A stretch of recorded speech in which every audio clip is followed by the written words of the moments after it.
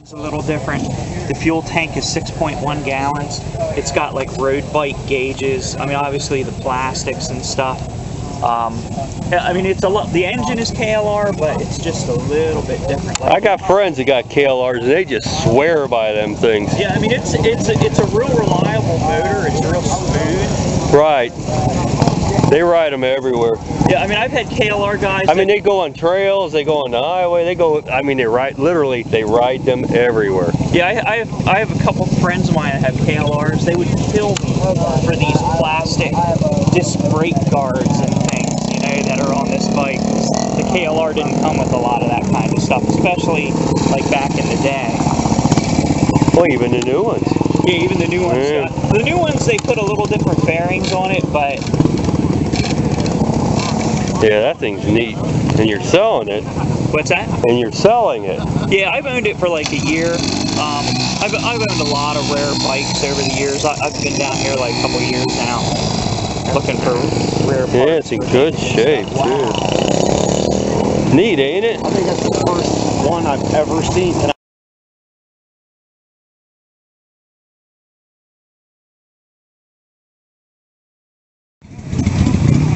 I've never even heard of this bike before. The 120 Kawasaki TR.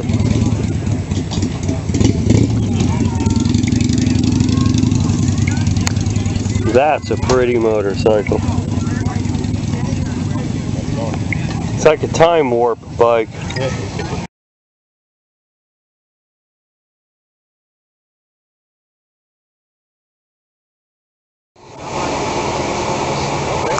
This is what they call the Kenny Roberts Special. Even though it's a sort of a small bike, a 350, this thing, you can almost lean it over sideways like a MotoGP bike. This thing is fast, trust me. This bike will embarrass 500, 600, maybe even 750s. It's got almost as much power as them, and it handles better. It's like I got that old T500 and whatever I got. It's a neat old bike, you know, but it doesn't have the disc brakes, you know. You know, it's not as light either. That's where this thing got it right. Some of those old two-stroke bikes, they had the power, but they were sort of pigs. They were heavy. They had bad brakes. They were drum brakes all the way around.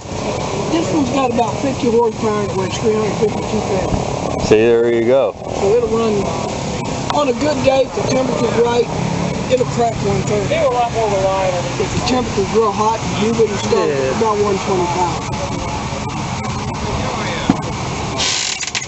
Not as fast as I need to go. Yeah, me too. Once I went that far, I said, okay, I've done that. Got my t-shirt and that's it. And they look good, don't they? Yeah, that thing's awesome. Mike's got one of these, Daytona 400.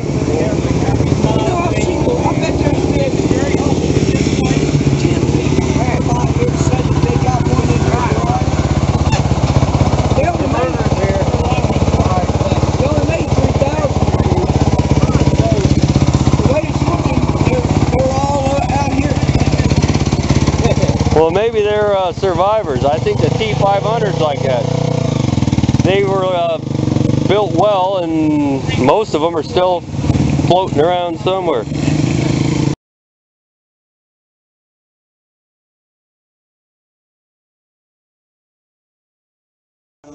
Last weekend over in Ohio, Southern Ohio, Toronto, Ohio. Is that the BSA club? Yeah, I've been there. Yeah, It's Toronto, Ohio, the Ohio Valley BSA Owners Group or something like that. And they had trials, and they had Cabina runs it, I think. Kerry Cabina or Bud Cabina? I don't know. Yeah, they got like all kinds of streams you got to ride through. Yep.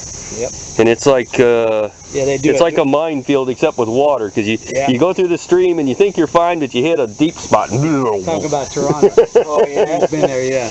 Oh, I rode there. Yeah. And it's like, you know, I was doing fine till I go down that stream, and I rode to where you shouldn't have. I should have followed somebody else. Yeah. That's what the one guy was talking about with the Greaves he did. He did a Greaves, man. He got a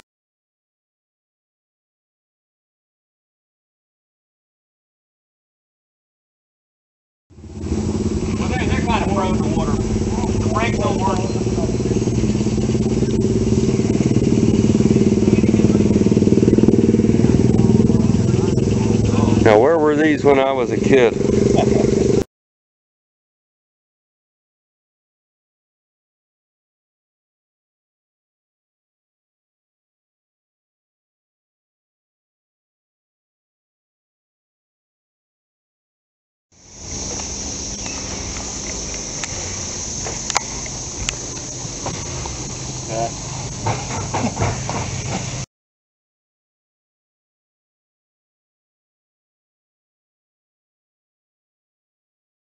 So that's the problem is in Honda Forks you can't put emulators in. Oh, okay. VJK. Oh, so you need these for a Honda?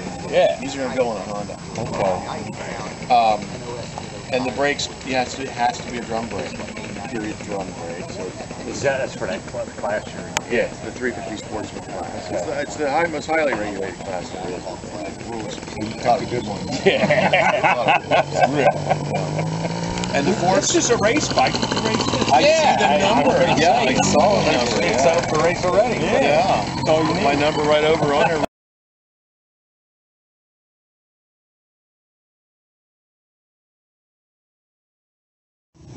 $100 or something. But you gotta watch it, because a lot of times you buy them and they say it's for this, but then they don't quite fold up right. Or the mount tags are off a little bit or something. Yep. $125 for this one. $25 for that. This one's gonna be $50, man. No. $75.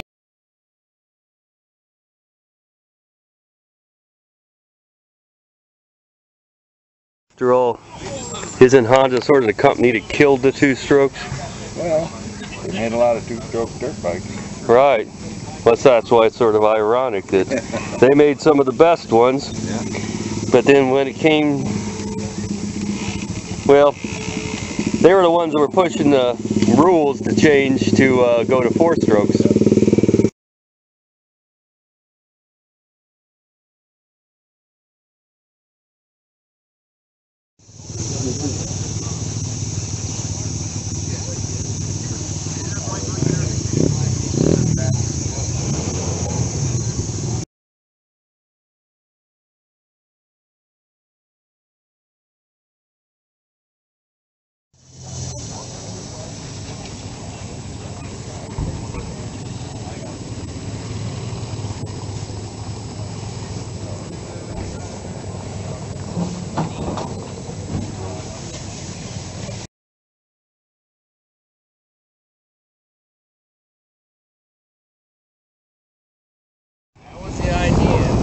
A lot of people didn't realize Sears made motorcycles.